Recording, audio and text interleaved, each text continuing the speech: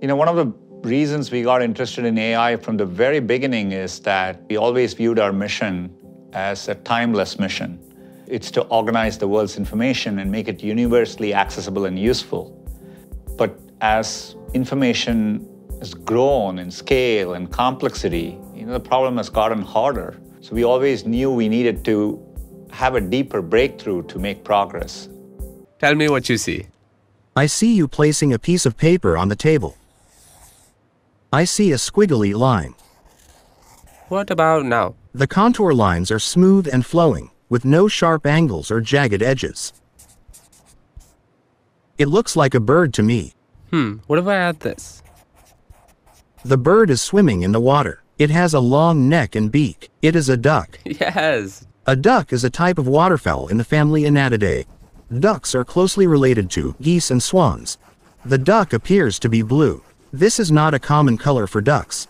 However, there are some breeds of blue ducks. These are typically not as common as other duck breeds. It is more common for ducks to be brown, black, or white. Are you sure? What the quack? I was just talking about a blue duck, and now you're holding one. It looks like blue ducks are more common than I thought. Very rare that you can work on a technology at a foundational level and it simultaneously can impact all our products. Okay, based on what you see, come up with a game idea. Oh, and use emojis, please. How about this? We can play a game called Guess the Country. Sure, let's do it. Clue 1. This country is the home of the kangaroo, the koala, and the Great Barrier Reef. Oh, that's easy. Clue 2. This country loves football and has won the most men's World Cups in football history.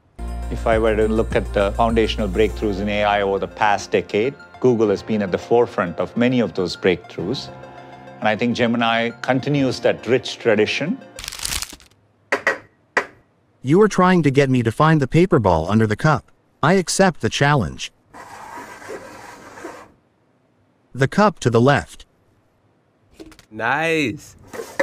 That's what excites me, the chance to make AI helpful for everyone, everywhere in the world. Which way should the duck go? Going left leads to a duck, which is a friend. Going right leads to a bear, which is a foe. It is better to make friends than foes, so the duck should go left. Smart choice.